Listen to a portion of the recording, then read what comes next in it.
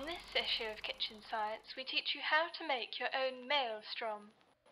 Dr. Otherford, whatever is that on the horizon? Ah, a hurricane. Well, to manufacture your own, you will need to take a bottle and fill it with water.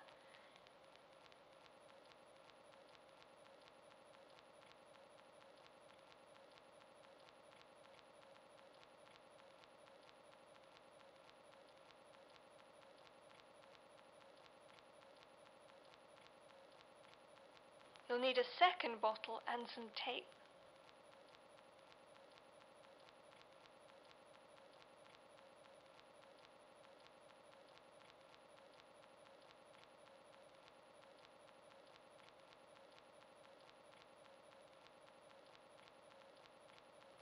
Tape the two bottles together.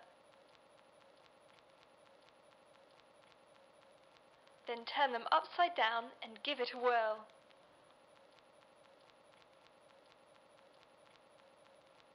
Brilliant, Dr. Otherford. You have made a maelstrom of your very own.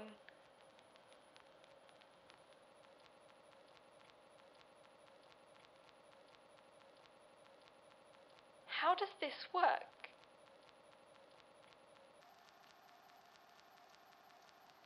When you fill up the bottle and attach the second bottle to it, try turning it upside down.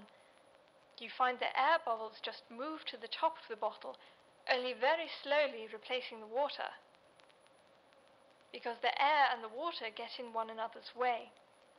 But if you start the water spinning, then as the water moves down through the neck of the bottle, it is forced to move towards the center. A little bit like when Dr. Otherford does his ice skating impression. The water is constantly moving outwards, but is held in by the walls of the bottle.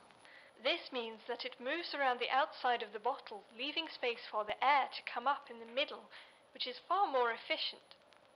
And once again, for our viewers,